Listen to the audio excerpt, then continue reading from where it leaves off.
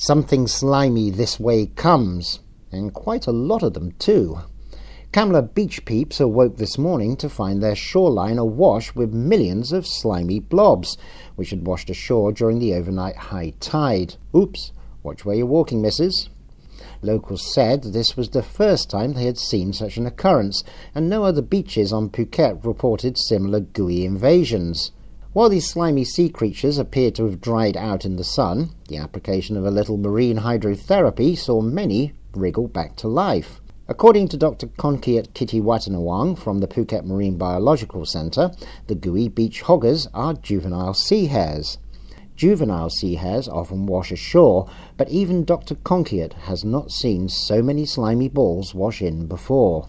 The PMBC has taken samples back to the labs to ascertain exactly which genus of sea hare these are, and, if possible, what has caused them to wash ashore in such numbers. For now, at least tourists and locals have something interesting to take their attention away from the fact that there are jet skis on the beach again.